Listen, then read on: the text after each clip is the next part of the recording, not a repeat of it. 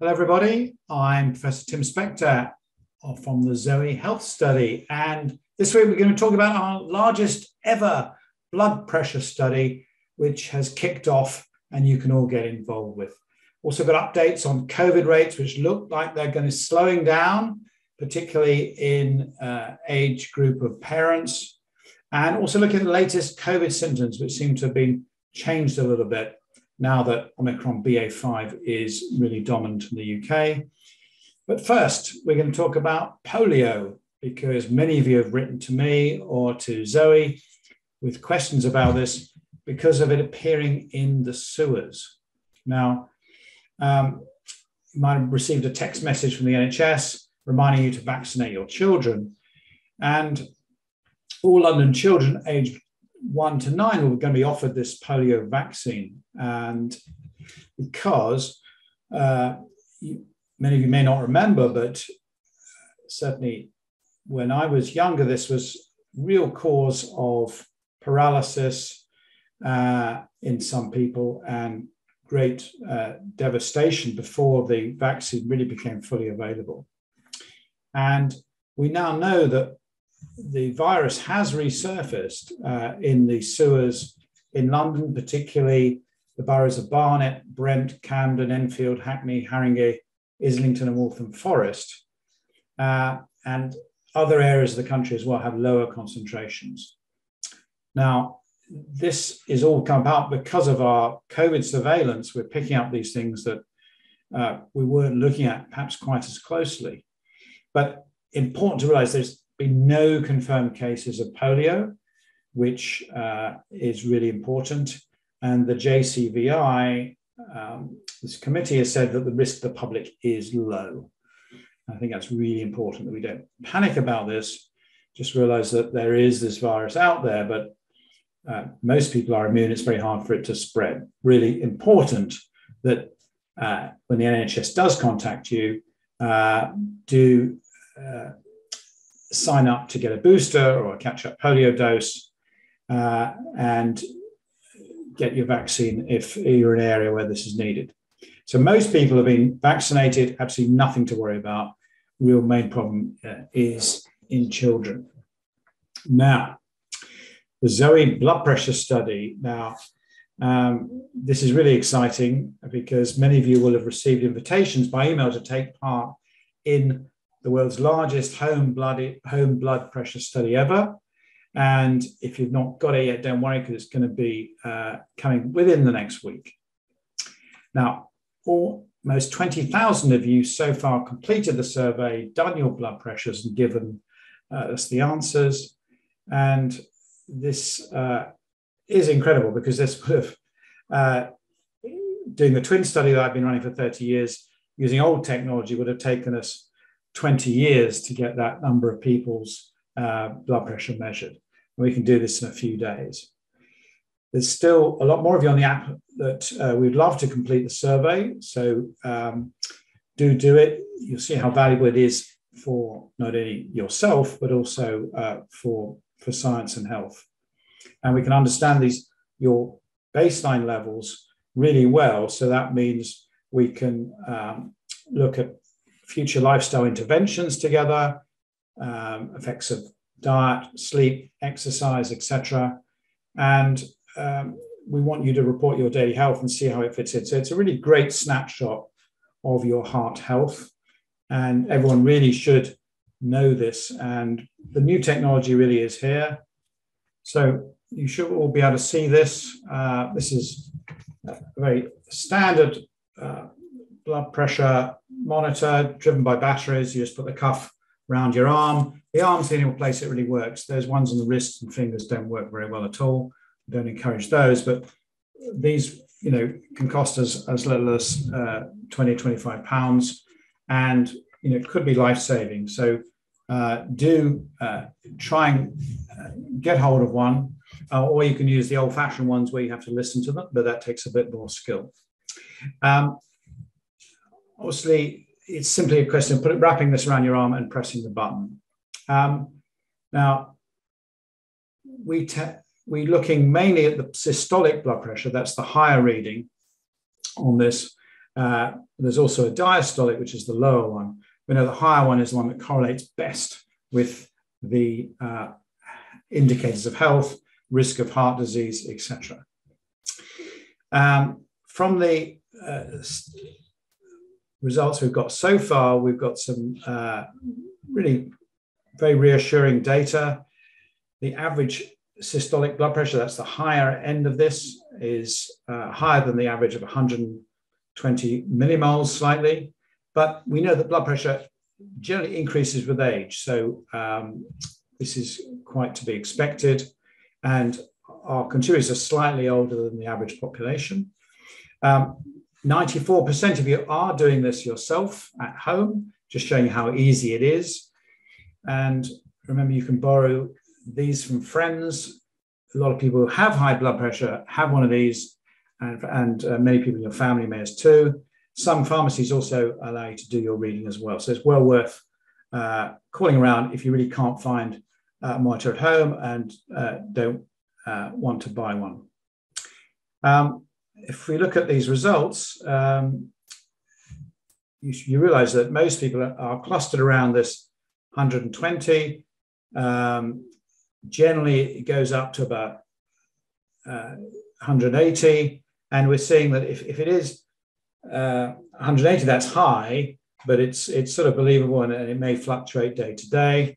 Again, if it's much below 90, that's suggesting it's low or that the device is not reading properly. So if you're outside those limits of 90 and 180, first recheck your device, get someone to look at it, retake it. And if it's consistently outside that range, then probably suggest to make an appointment to see your practice nurse or your GP, but hopefully you won't need to do that because we don't want to overburden the NHS. We're likely to repeat the survey in future, so we get multiple readings over time. This has never really been done on this scale, but at the moment we just really want to get a really good baseline of our contributors' heart health, and we'll be giving more information on how this links up as we go along, but it's really exciting. So do encourage other people to do this and other people in your family as well. Now, back to good old COVID. We've been having a pretty good time recently as rates have dropped, but some bad news is that rates are still high at 111,000 cases a day, only dropped 10% from 2 weeks ago. So it's really bottoming out here, and we're bottoming out at a rate of 1 in 39 people with the virus. And the R number has drifted back to 1. So it looks as though these rates from if you look at the age groups, are pretty much all leveling off. And slight worry is that group 35 to 54 that looks like it's just ticking upwards. But I think in essence, it looks like we're stuck with these fairly moderately high rates for a while. And it's not going away as previous waves have done. This is because the Omicron BA.5 is dominant. It's in 85% of all samples at the moment, up to the end of July. And it's super infectious. So still most cases are people who've never had it before, who thought, oh, I'm super immune, I'm never going to get COVID. But BA.5 is smarter than most people's immune systems. Now, let's just have a look at how the symptoms have changed over the last 6 weeks. We had a comparison really with the very beginning of July and what we're seeing in the last couple of weeks now that BA.5 is there. So if you remember, it was a bit of a mix before of all these different variants. Now it's pretty much BA.5, not completely, but it gives us an idea. Note that these data aren't adjusted for any differences in age or gender or circumstances of the population, so they're a bit crude, but we wanted to share them with you early. And I think we saw the largest, if you can see this graph here, all these symptoms here are those that are lower now than they were in July, so less frequent. And it's things like altered smell is the one that's really the lowest here, 15% lower than it was just in 6 weeks. And we can see other ones, which is good news probably, because we think that the BA.5 might affect the brain less, cause less long-term consequences. So these ones are less common. We didn't find anything what was more common, interestingly. There might be some rare ones, but overall, nothing. So all of these are slightly so altered smell, loss of smell, chest pain, tightness, shortness of breath, really important because that's the thing that can take to hospital. So 12% less than we saw before. Now, it's looking like it's causing fewer symptoms and maybe milder in most people. Of course, there are exceptions, and some people are still getting very severe disease, and the sheer numbers of them means that the numbers of people dying is still important numbers going to hospital.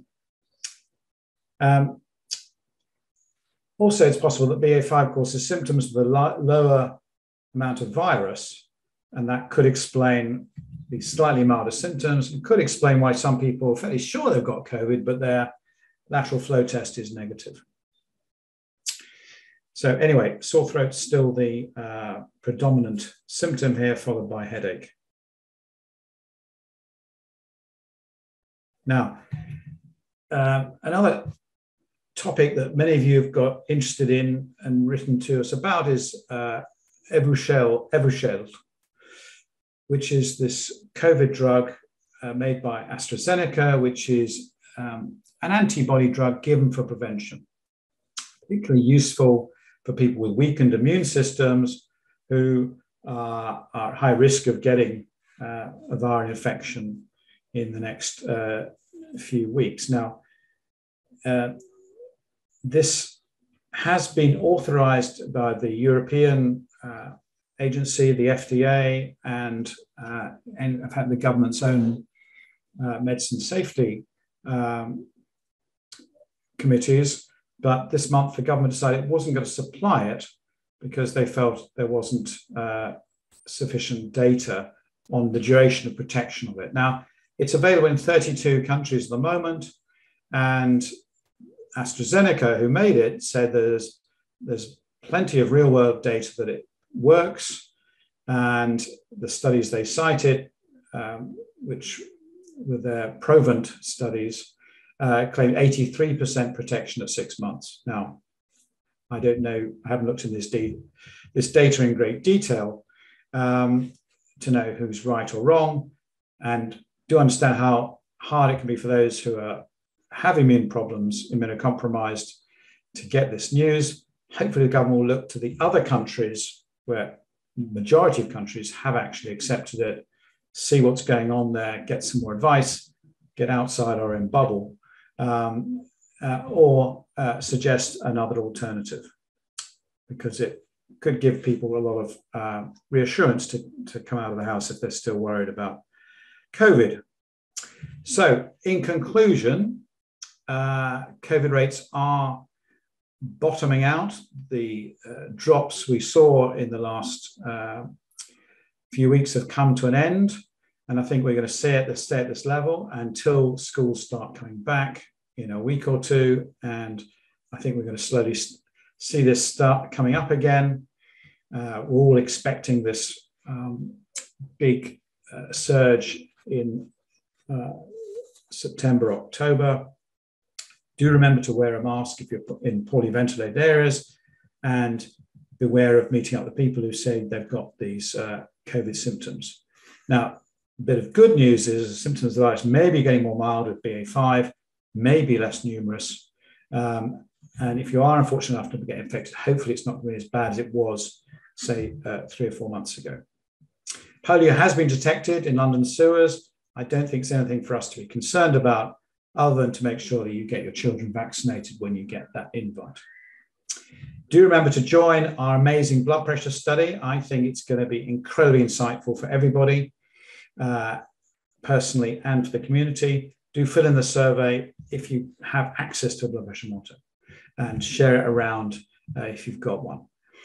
Keep an eye on all your symptoms. Do keep logging in the health app every day. Finally, do remember to subscribe and like our channel, share the app with friends and family, and support science and keep logging. Thanks a lot.